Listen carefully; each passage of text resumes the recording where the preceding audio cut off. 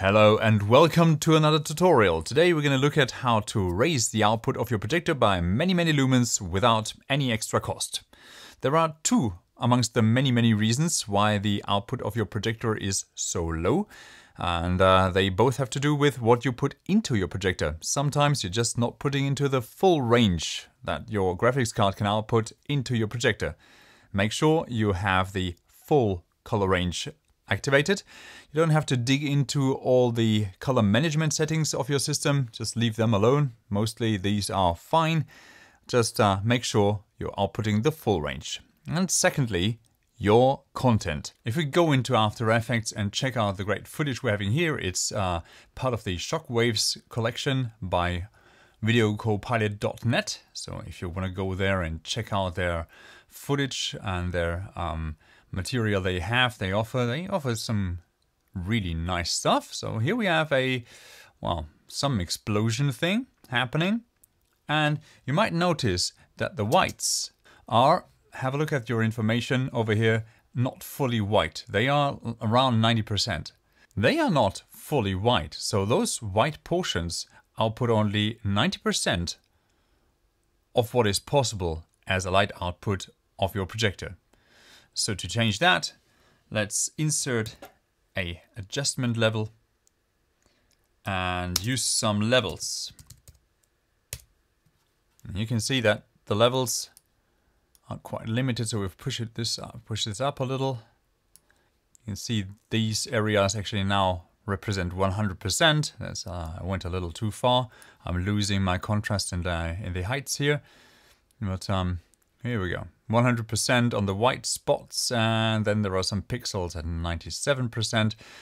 But I don't like levels because levels don't really allow you to manage the midtones properly. So we just can play around with a gamma here.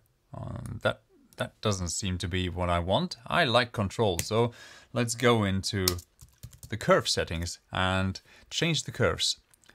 Same game here. We take the upper bright part and we pull it until the white portions, the white pixels in this image are up to 100%. So just a little more. Here we are. And if you want to be the professional kind of editor, you can pull out your scopes. Let's just limit this to our waveform. We don't need the parade here. And if you're pulling your curves here, you can see those little dots collecting up here. I'm really sorry now, due to the coronavirus spread and everybody streaming at home, YouTube just limited the resolution to standard resolution. So I'm sorry if you can't see those dots. They are here and they're collecting. If I pull more, you can see them collect up here. So we don't want them collect up there. We just want the bright gray tones to be white. White. So here we are. That should be around here. 100% around here somewhere. So now we're fine. And now I can actually also play with the midtones and give them a little more curve and a little more contrast, because contrast is what makes us feel brightness a little more. So here we are. This is a nice curve. It already looks a lot brighter. So you can do this to any of your projected images. Just be careful not to blow out the whites. So if you go too far, if you pull it too far, those areas just clip and you have these big areas of full white. You don't really want that. Just go back and adjust the curve so you have some nice contrast. And the projection and the projected result is making use of the full range of your projector. Always do these adjustments with the projector connected, projecting onto the surface that they're going to use, because that makes a tremendous difference. It's not different from using images out of a camera, but here you have to be careful not to clip areas that you're not looking at, because you're actually concentrating on one area to play around with the curves. And if you're now adjusting the curve here, to hit the white here and to have a nice contrast, and now you zoom out, you find out that, for example, that side just started to suffer from your manipulations here. So if you want to be really sure to see all the crucial points, it's a good idea to pull the curves really aggressively and see where the brighter spots and brighter areas are.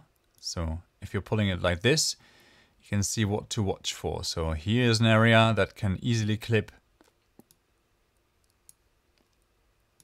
Then the forehead is going to clip easily.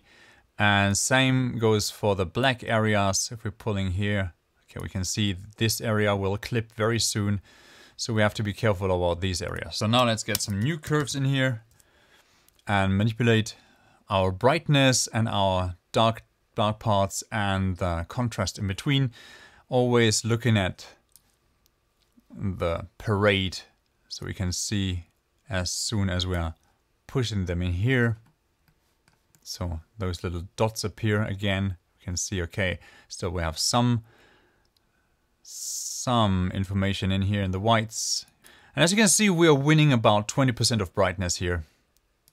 If you want to go further, just pull up the mids a little, but always remember that those areas, those brighter areas, will get a little flat and under contrasted. So maybe this is where we want to go.